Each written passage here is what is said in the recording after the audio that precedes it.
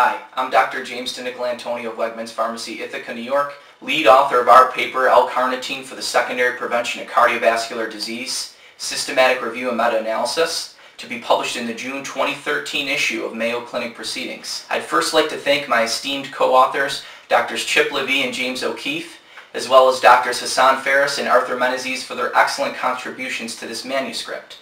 The idea for this meta-analysis actually comes from the fact that cardiovascular disease is the leading cause of death in Americans, and myocardial infarction is a high percentage of those deaths. It's been shown in ischemic events that L-carnitine levels are depleted. Also, L-carnitine has been shown to increase mitochondrial energy supply in the heart. This gave us the idea that L-carnitine in patients experiencing acute myocardial infarction may actually prevent deaths. Our meta-analysis included 13 trials in over 3,600 patients.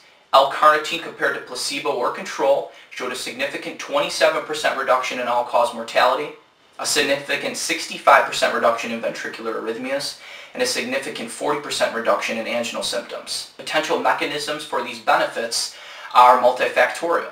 L-carnitine has been shown to increase glucose oxidation, which is the preferred substrate that we want during an ischemic event, because glucose oxidation actually produces more energy than free fatty acid oxidation. However, L-carnitine also increases free fatty acid oxidation. It shuttles free fatty acids from the cytosol into the inner mitochondrial membrane for improvement in myocardial energy supply. In multiple trials, L-carnitine has shown an improvement in LV dilation. Also, a reduction in ventricular arrhythmias may be due to a reduction in free fatty acid intermediates that accumulate during a heart attack. L-carnitine binds to these free fatty acid intermediates, which have detergent effects on cellular membranes, which can lead to ventricular arrhythmias. So by the formation of acylcarnitines, which are freely diffusible in cellular membranes, L-carnitine causes the excretion of these free fatty acid intermediates that are detrimental during an ischemic event. L-carnitine also, in multiple trials, has shown a reduction in infarct size. So these are potential mechanisms of why L-carnitine was shown to significantly reduce all-cause mortality in our meta-analysis. Now, there are several dosages that were used in these trials.